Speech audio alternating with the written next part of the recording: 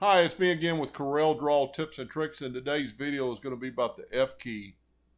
I've done some videos on most of these, but a few of them, like a couple of them, I've never even included in my video series. The F1 key on your keyboard is your help screen. When you press the F1 key, it goes to Corel Draw's Welcome, Objects, Layers, Texts. Your F2 key is your zoom key.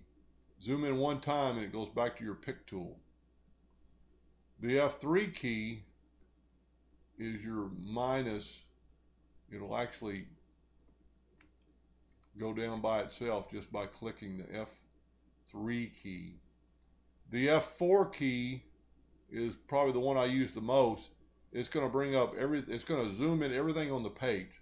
So this is all I've got on the page, and this is very useful, and I've shown this in quite a few videos.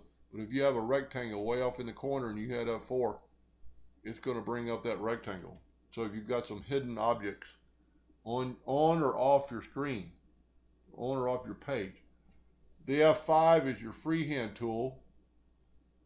F6 is your rectangle tool. F7 is your ellipse tool.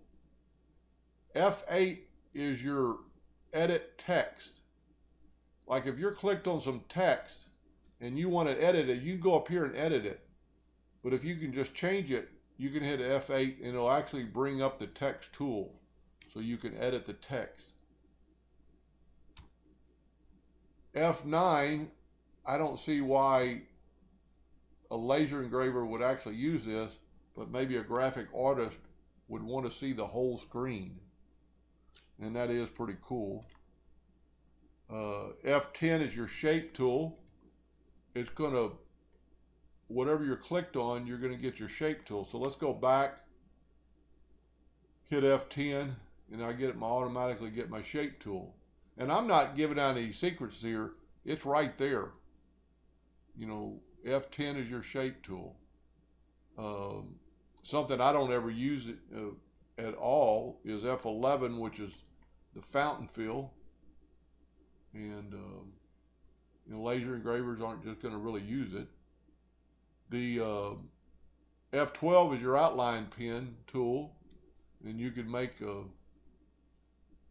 let's just make a red or yellow outline on that text where you can barely see it.